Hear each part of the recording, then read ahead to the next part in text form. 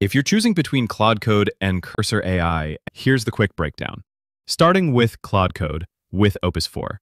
It's a terminal-based agent using Anthropic's top-tier models, suited for marathon refactoring, code explanation, and complex Git workflows.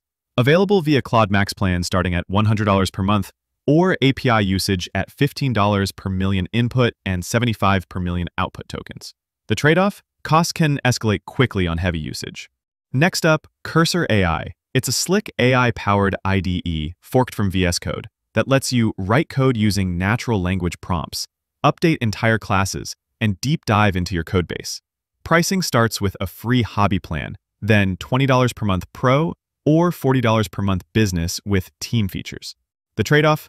It's newer, pricier, and sometimes controversial around closed-source origins. So, what's the verdict? If you need marathon-level, reasoning-rich code transformations in terminal, Claude Code has the smarts. For a cutting-edge AI-powered IDE with deep refactoring and prompt editing, Cursor AI is top tier. Pick the tool that fits your workflow, and you'll finally finish your to-do list instead of burying it.